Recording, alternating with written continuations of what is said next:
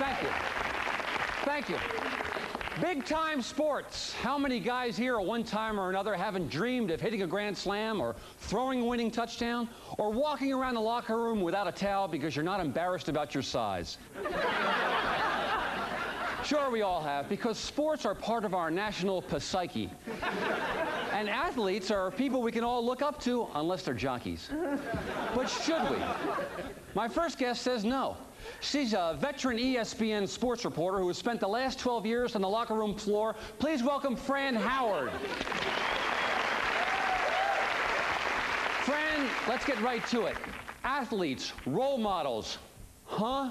Well, Dick, I think most pro athletes nowadays are overpaid brats who think they're bigger than the game.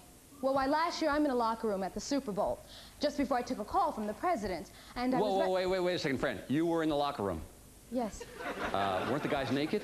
Some, but when you're working, it doesn't faze you. Anyway, Dick, I was just about... Come on, Fran. You expect us to believe that the sight of incredibly well-built naked men doesn't faze you? Dick, it's a part of my job. Anyway, just before... It really doesn't faze you? No, Dick, it doesn't. I mean, in those circumstances, it's no different than when you were a kid and accidentally saw your sister naked. Would that have turned you on? You mean when she was 12 and just starting to blossom?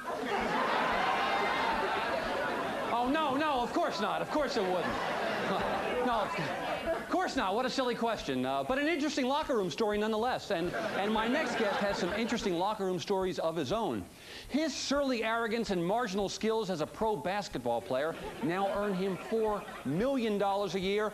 Please welcome to the house, Donald X-Man Fisher.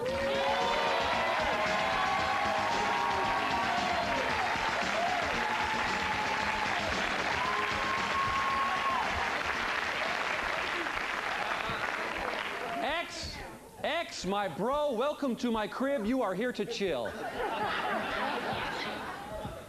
X, how do I put this gently? You're hated by the fans, reviled by the press.